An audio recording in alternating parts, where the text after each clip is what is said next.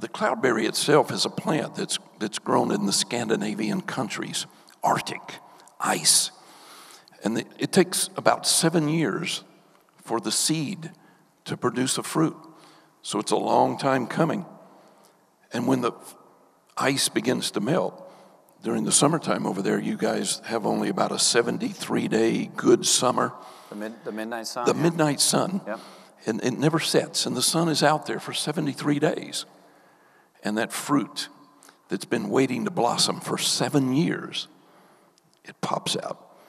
And it only stays viable for about 3 weeks. You know, you got to pick the peach or get the watermelon or the cantaloupe while it's in season, while it's ripe.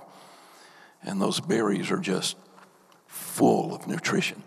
They're full of the vitamin C and the minerals and the calcium and the potassium. They have everything the body wants to make everything alkaline.